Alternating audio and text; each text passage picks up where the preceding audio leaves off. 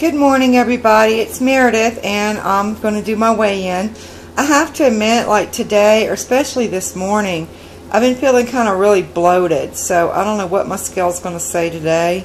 So let's see what it says. And yeah, I got a new scale. I got an old-timey. I got sick of my digital scale. I just got tired of dealing with the batteries and mess up and error, and I was like, oh the hell, I'm just going to go get an old-timey scale and go retro, you know what I mean? But anyway, here's my weigh-in for today. Today is day 16, and now my phone weighs it weighs about a pound actually. So yeah, I did bloat. I'm actually heavier than I was yesterday. I'm at 159, but I'm 9 pounds to my goal. So yeah, I've lost 22 pounds and what?